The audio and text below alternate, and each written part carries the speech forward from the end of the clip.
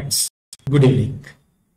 Today I am going to discuss a very good topic about Kit BoM. I have received comment from a friend about Kit BoM and its related cost of goods, how it will work in Odoo using Anglo-Saxon method. So to realize, I have performed few operations and then I would like to show you two different ways and how Odoo will recognize the cost of goods in case of kit, which is purchased as a kit and sold as a kit, and then kit which is sold as a kit but all the components are purchased separately. So let's run the case. So to do the case number 1, I have created kit 1, which is costing 100 and selling 200, whereby I am buying and selling entire kit with its component kit 1, com1, kit 1, com2, kit 1, com3, 111 unit, and it is going to be considered as a Kit BoM. And now I have zero quantity. This is a fresh instance on the Odoo where I have zero entries, nothing much. I just configure my chart of account with proper automated accounting and Anglo-Saxons over here. So this is my configurations and Anglo-Saxon is enabled on this instance. Now I have configured my product categorization, which is like kit 1, first in first out and automated, then kit 2 as a category, which is everything is similar, no difference at all. This is my product master, which are categorization under kit 1 and kit 2, just for our understanding in better way. So now what I will do is, first I will make a purchase from my vendor for entire kit 1. So once I buy 1 unit, the cost is 100, let's say. So when I place an order, it will create a receipt for 3 components which are part of my kit from single vendor. Once I validate, now I would like to see its valuation in the accounting. So what Odoo has divided 100 rupees of my product purchase cost equally into 3 components. So now you can see 3 components has same cost divided by 100. So that is one way Odoo has automatically created costing based on my kit purchase price. However, inside my inventory, inside my product master, if you can see, I have given 20, 20, 20 each as a cost of this component, but as a part of kit, it is divided equally.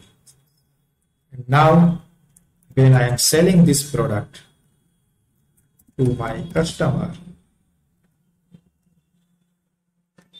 I am selling entire kit 1 at 200 rupees. It will going to be delivered all the part to my customer. And now when I create the invoice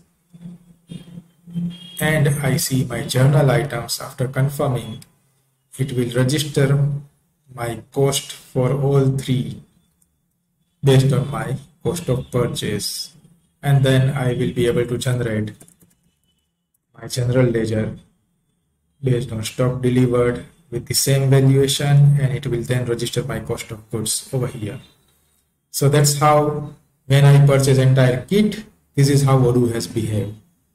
Now I will make a purchase of all 3 parts because kit 2 is not purchasable. So what I will do is I will buy all 3 components separately.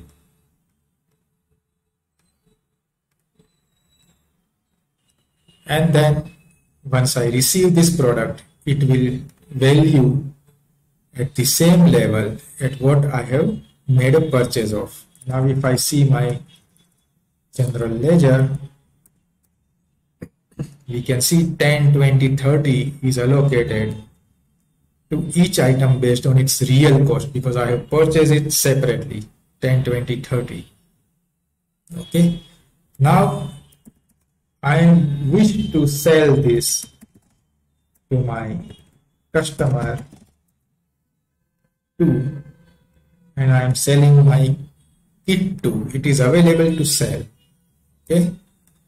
So as soon as I confirm this, it will generate a delivery, and then let me just check the configuration first for kit 2, because I think I might have forget to create its BoM. So I'm going into kit 2.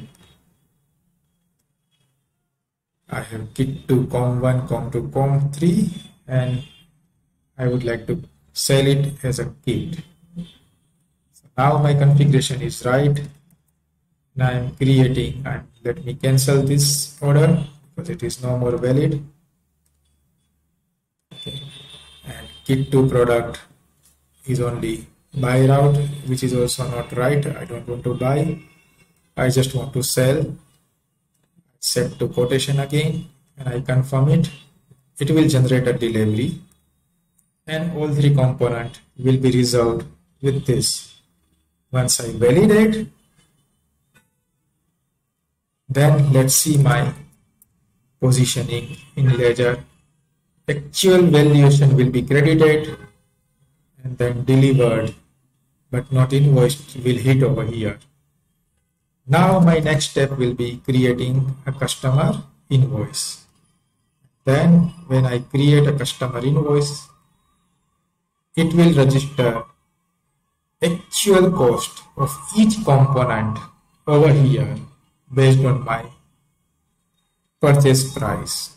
Now if I see my general ledger, we can see the cost of goods is registered at 60 based on the stock delivered but not billed. You can see kit 2 is registered at 60 over here with this against this 3 item. So entire transaction has performed right way in Odoo with Anglo-Saxon, but the real difference is how I make a purchase and sell. If I make a purchase of entire kit, Odoo will divide my cost differently. And if I purchase each component at its own cost and then sell entire kit, Odoo will register actual cost of component into cost of goods. So hope this particular business case will help many people to realize if they are purchasing entire kit and selling entire kit, how cost of goods is registered here. And the second case is you buy component at each component at its own cost and then make and assemble a kit and sell. Thank you guys.